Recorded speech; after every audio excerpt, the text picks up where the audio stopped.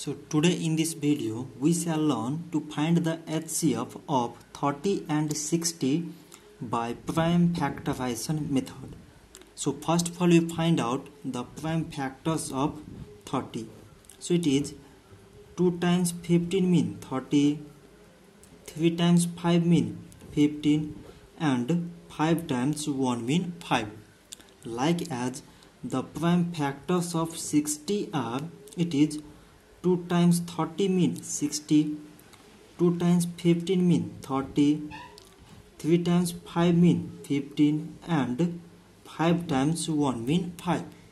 So now from these prime factors we can write 30 is equal to, from this part it is 2 times 3 times 5. Like as 60 is equal to, from this part it is 2 times 3 times 5.